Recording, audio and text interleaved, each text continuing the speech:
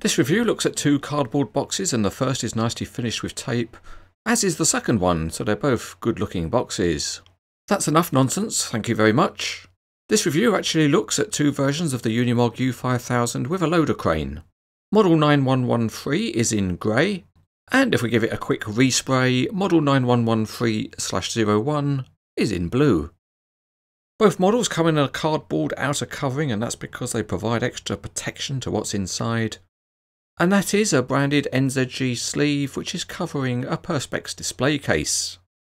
There is some additional packaging inside the Perspex display case, so if you want to remove that you need to carefully take off the top lid, and then you can remove the inner packaging. Also tucked in under the base is a small bag, and that holds a couple of spreader plates for the outriggers of the loader crane. If you want to set the Unimog free so it can run around a bit, you need to undo the screws which secure it to the base. And after that there's no assembly to do because these models are complete out of the display case.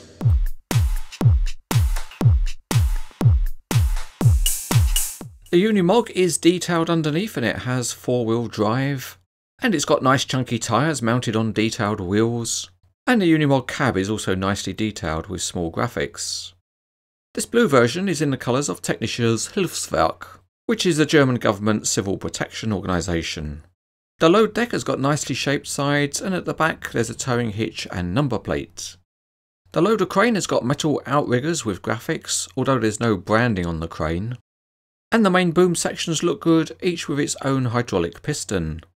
The grey version is very similar to the blue version, with one small difference being the access hatch on the cab roof.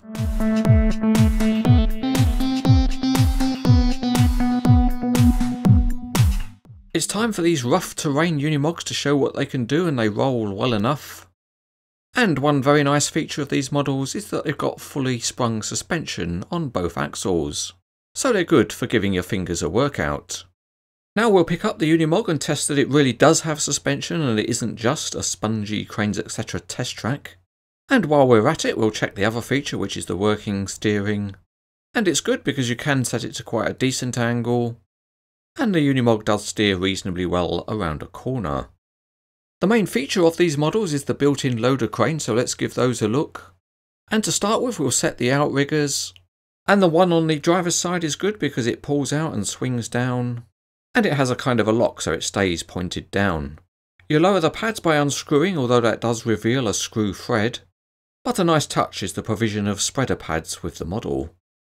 Now we'll unfold the boom using the giant remote control hand, and it can be quite tricky to operate the fingers accurately. The boom rams have a decent stiffness, so they will hold any pose that you want to set. And pulling out the telescopic sections is also quite smooth, so again it will probably hold most poses. One nice small touch is the hook at the end of the boom. Not only does it swing in 2 directions, you can also rotate it.